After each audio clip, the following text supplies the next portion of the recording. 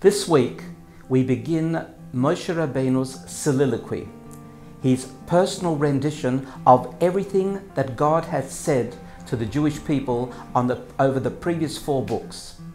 Question arises, why does he have to repeat something that's overtly all there in the Chumash already in the first 4 books?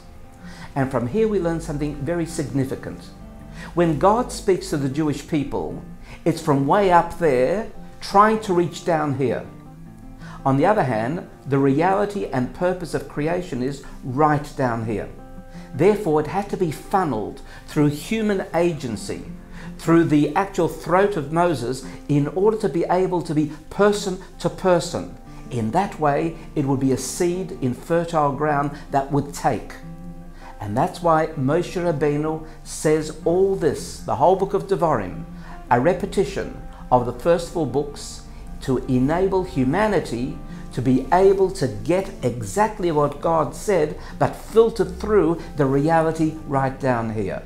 We need to operate down here, work on earth, bring heaven down to earth.